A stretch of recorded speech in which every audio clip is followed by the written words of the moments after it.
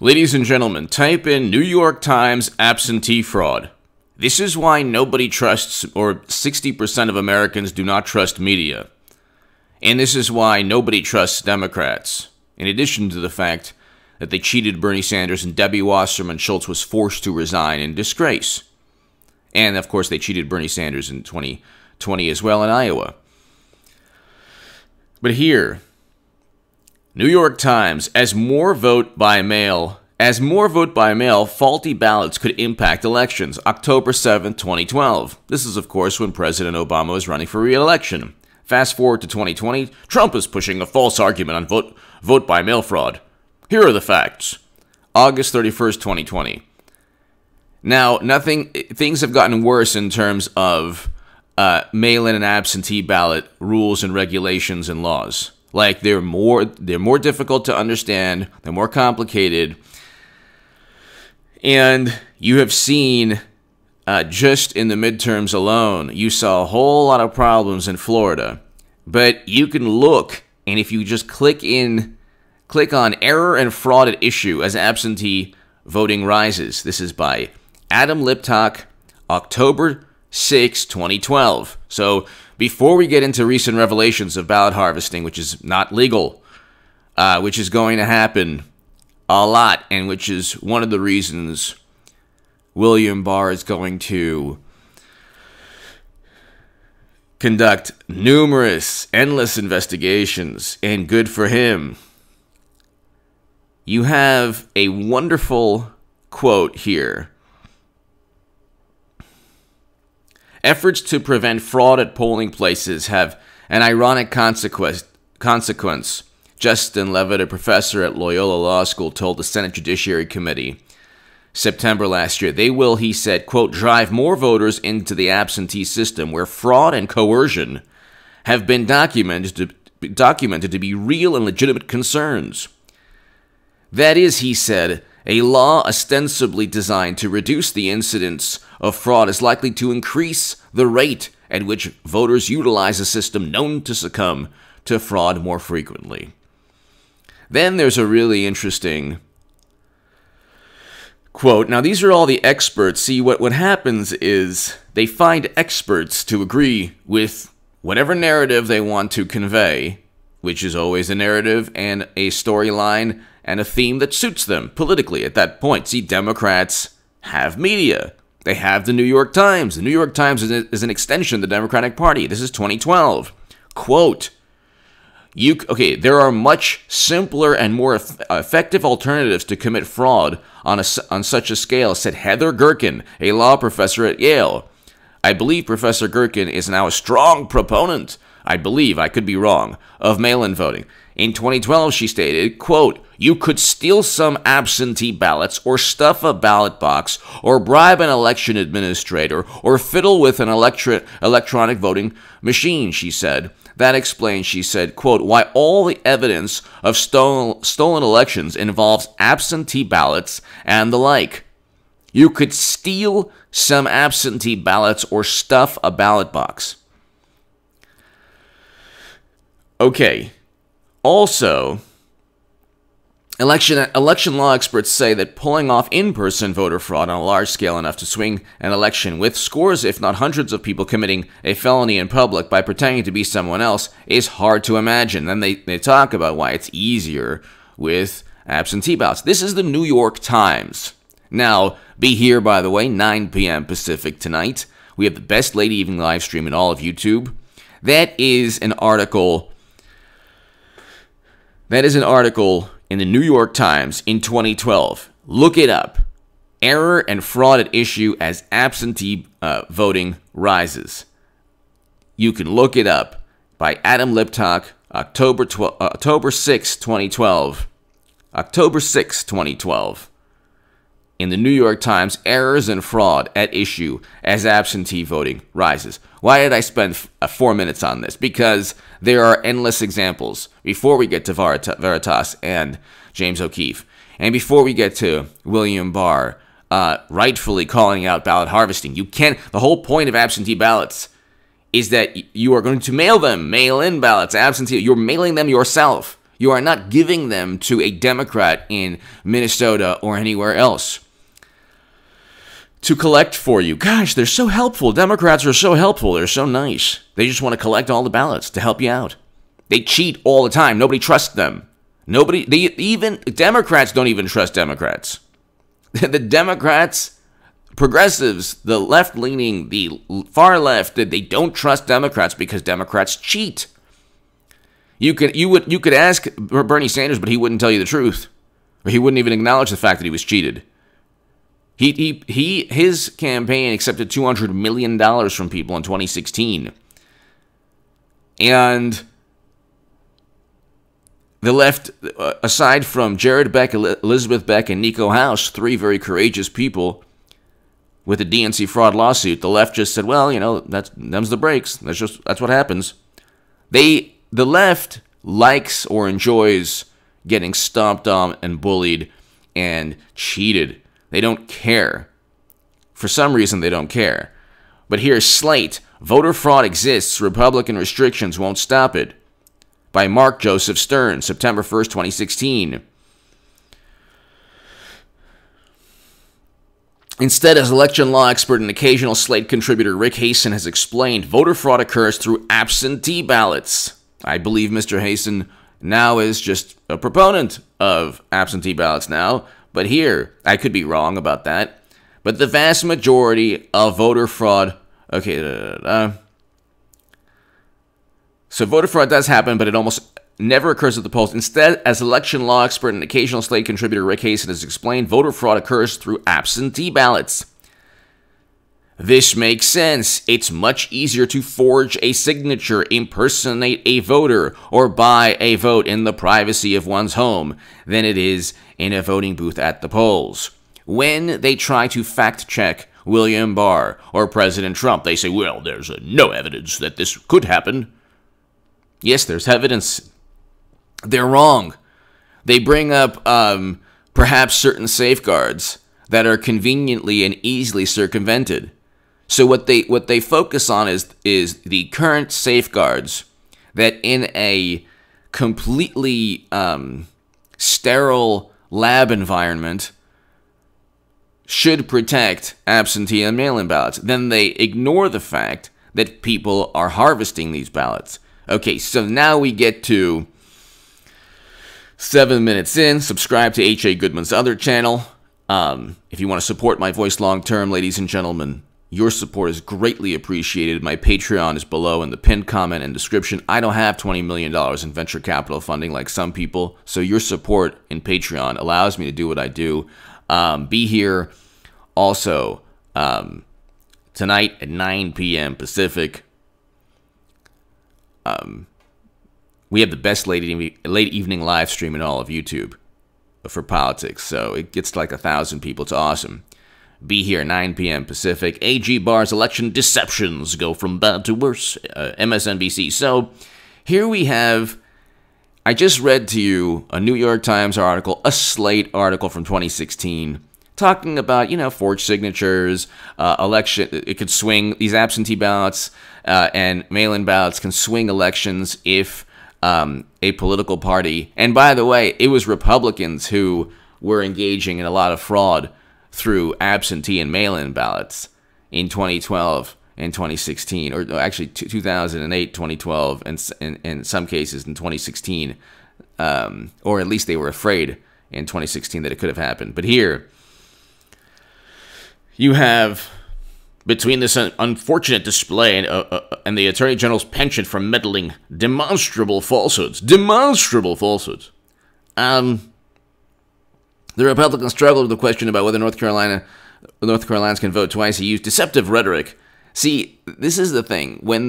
About Russian election interference, there's no deceptive rhetoric. Nobody can name a Facebook ad. They don't have any... Okay, this is what they do.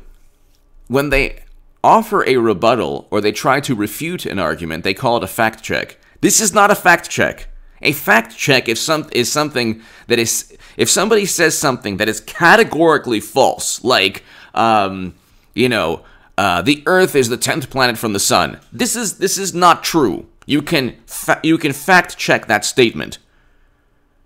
What you cannot fact check is a statement like, an overwhelming number of mail-in ballots can cause tremendous fraud and confusion on Election Day. That is a sentiment rooted in fact. You cannot fact-check a sentiment linked to suspicion. You cannot fact-check a person being suspicious based on how Democrats have cheated even their own candidates, and how the New York Times and Slate have reported on mail-in ballots and absentee ballots being linked to fraud. You can actually make a statement and a claim rooted in suspicion because of what we just see now with Veritas and James O'Keefe. We'll get to that in a second, but here I have to build up to this because this is MSNBC. So they're like, and yet Barr spoke to the Chicago Tribune, and he just kept going. And he wrote, he stated, there's no more secret vote with mail-in vote. A secret vote prevents selling and buying votes. So now we're back to the business of selling and buying votes. This is exactly what James O'Keefe documented on video. Capricious distribution of ballots means ballot harvesting, undue influence, outright coercion, paying off a postman. Here are a few $100. Give me some of your ballots. Okay, this isn't just wrong, it's bizarre. The idea that postal balloting is an invasion of one's privacy has been fact-checked and discredited. They're pushing for ballot harvesting because they think it helps them. So this is an MSNBC article. Indeed, let's not forget that many members of Trump's team have voted by mail. That's completely irrelevant. This is another problem they make. This is another lack of logic. They say, oh, Trump himself has voted absentee. Yeah, Trump is not the country. Trump himself asked and applied for the absentee ballot and mailed it himself. He didn't give it to a Debbie Wasserman Schultz's cousin or, person that she hired, or Tom Perez or Hillary Clinton, who will replace Biden. You watch. That prediction remains strong as ever.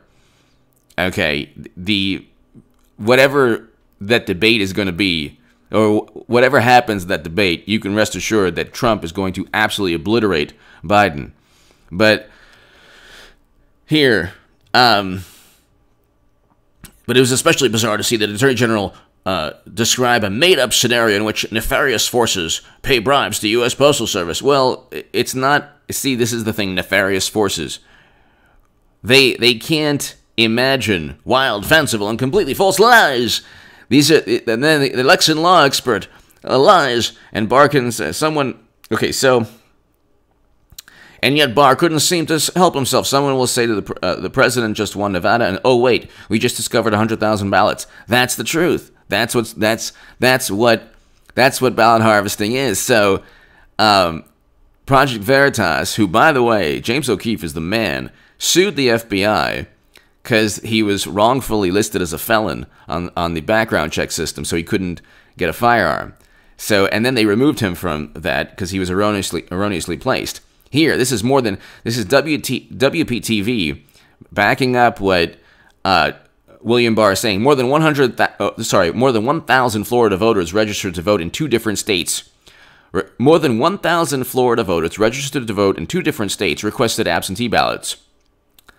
So that's just one example. But here you have Palm Beach Post. Absentee ballot fraud. Candidates could be breaking the law. This is August 18th, 2017.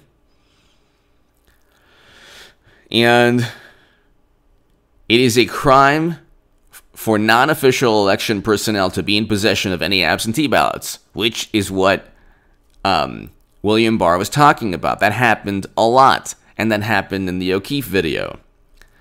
They're actually called, there's a name for the people who collect ballots, political operatives, balloteros, in Florida. They collect ballots for either the Democrat or Republican parties.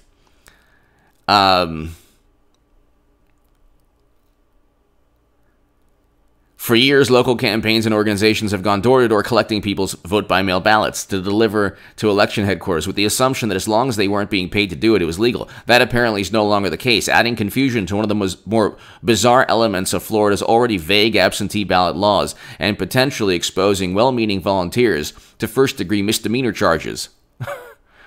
Okay, that's the Palm Beach Post. Now, here we have the issue of Project Veritas uncovers ballot harvesting fraud in Minnesota. This is New York Post. Veritas is claiming, okay, illegal ballot harvesting. Newsweek. Yahoo News. New Project Veritas video voter fraud in Minnesota district. Okay, then there's voter fraud in New Hampshire that he's come up with videos of proof. The scenarios that William Barr talked about, and then you have,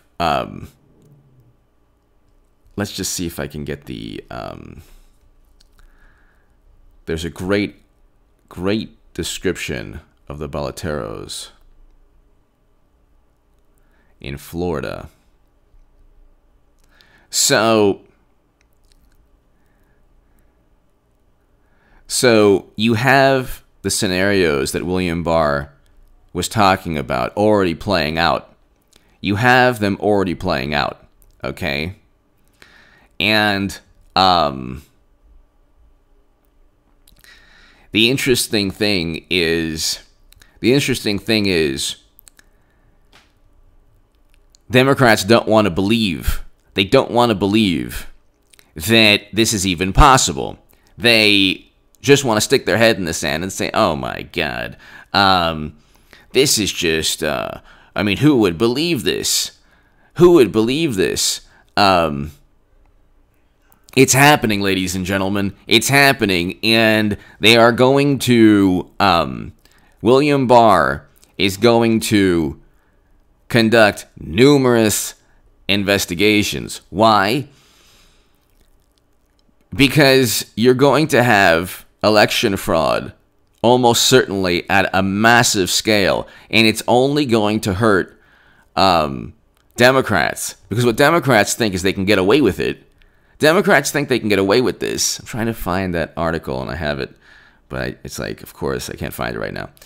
Democrats think they're going to get away with this, and you're going to have Project Veritas, who will have a tremendous impact on the election. And there's nothing they can, like, he will be this election's, O'Keefe will be this election's Assange, but, and to Democrats, that's like, oh my God, Russia. No. Assange should be free. He simply just published what the Democrats wrote. See, the Democrats actually just wrote things like, we need to elevate President Trump, or we need to paint Bernie as an atheist. So their machinations were actually published. The internal dialogue of Democrats, you got a chance to actually see what Democrats were all about, and obviously people found it repulsive. Then they turned that into a Russian plot, and they claimed without evidence that it was a Russian plot. There was zero evidence, simply saying, well, you know, a lot of intelligence operatives believe this is not evidence. That is actually the opposite of evidence. But here you have examples of tremendous fraud. So here, Miami Herald with half a million absentee ballots turned in for Florida's primary. Miami Dade a focal point for problems. And so that was in February of 2016. They all recognize the potential for massive fraud. There are endless articles, and getting back to the correlation between O'Keefe and Assange, both are exposing the truth. Now, this isn't someone's opinion. They're caught in the act. The DNC emails were pristine. They weren't James Clapper's opinion. They weren't the opinion of experts. They were the words of the DNC. O'Keefe videos Democrats in the act of cheating. Okay, so the truth to Democrats is like kryptonite. If you give them a mirror to themselves, like Medusa, and they turn into like stone.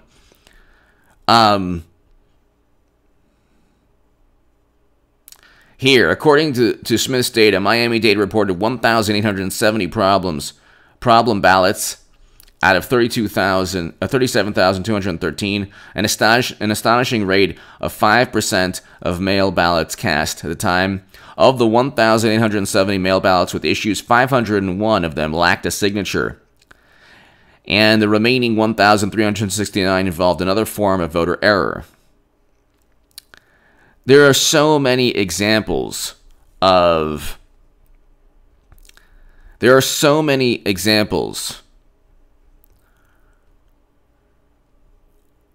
fraud. It's unbelievable.